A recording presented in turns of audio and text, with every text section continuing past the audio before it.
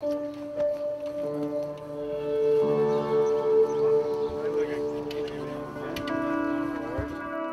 Melbourne Warrnambool has been a race I've wanted to put on my CV for a long time.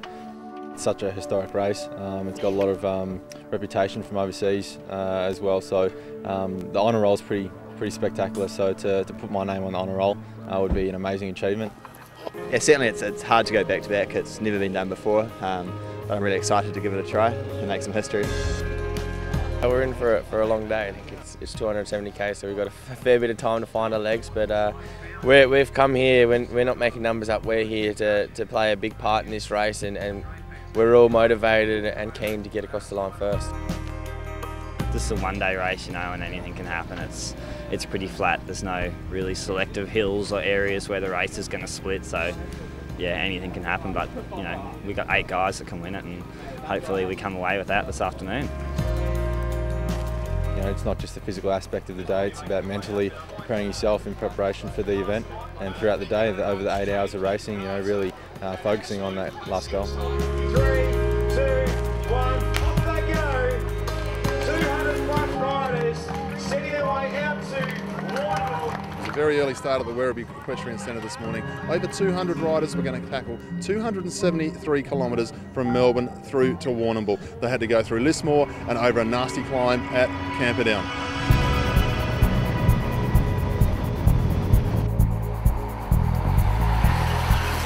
The race today is a race of 2 breakaways. The first breakaway going at 25 kilometres. It had around 9 riders in it. The break went out to over 11 minutes. It had world champion Glenn O'Shea in there. It had NRS superstar Pat Shaw going very nicely. Obviously an early move, and we've got the time gap we wanted, and we got it easy early, which is what I wanted. We motivated the guys, but we knew that the bunch back there would be stressed.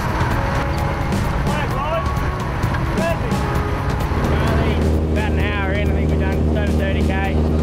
Pretty hard first off. But then a small group got up the road. We've actually got Glenn O'Shea in it. So we're just riding out of position. It's a bit sketchy at the moment, so.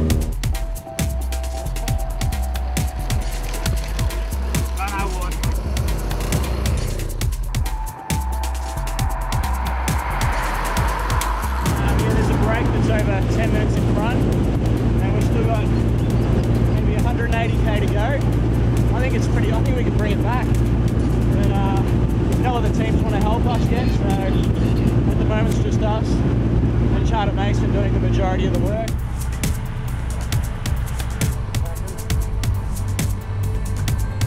They stayed clear over the top of the climb at Camperdown, which was won by Sam Hill. They descended off the top, but by this stage the Drapac cycling team had decided to get themselves together and start to chase. They dragged 18 men off the front of the bunch. They were doing all they could to get that break back into the bunch. We were never too worried about that breakaway. You know, it's 280 k's is a long way into a block headwind. But yeah, certainly it was a big gap, and it would look pretty daunting to most.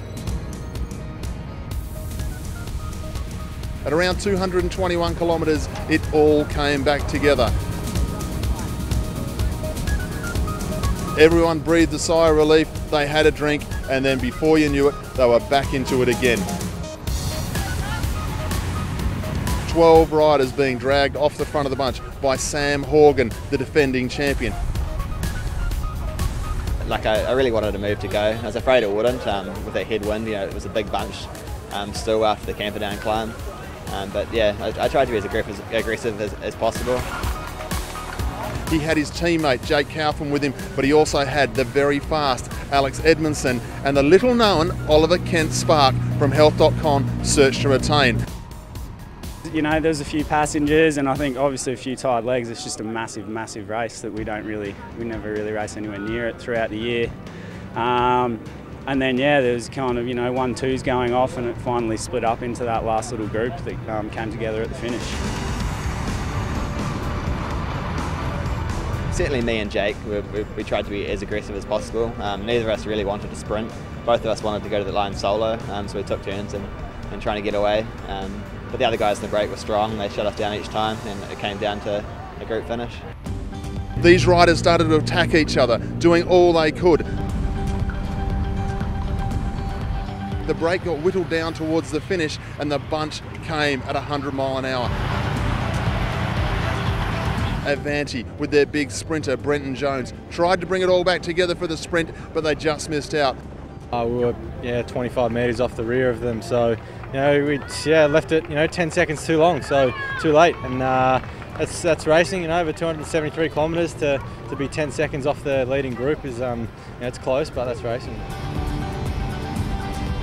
I sat on Wes Salzberger and Jaden Kopp, who were both super strong, and made them do all the work until I cheekily hit them and got across that front group in the last kilometre.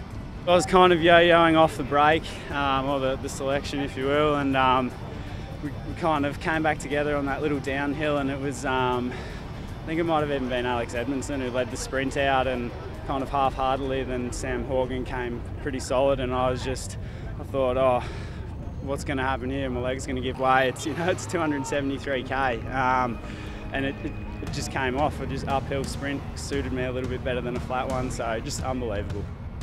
That was fought out between the world champion Alex Edmondson and the little-known Oliver Kent-Spark. Well, he's known now because he's the Warrnambool champion for 2014.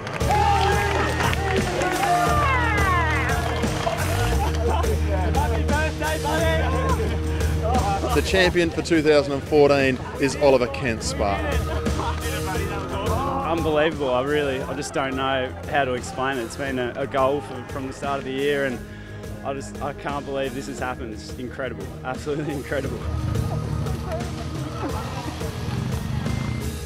World champion in the pursuit, second place Alex Edmondson, and in third place the defending champion Sam Horgan. I think it's pretty hard to ride 273k and then to lose on the line, but hey, I gave it everything I had. I got beaten by a better bike rider, and I take my hat off to Ollie Kent-Spark and Serge Tane guys. They've had an unbelievable last couple of months, so yeah, he rode unbelievable today and he deserved the win. The Subaru NRS series leader is Avanti Racing's Joe Cooper.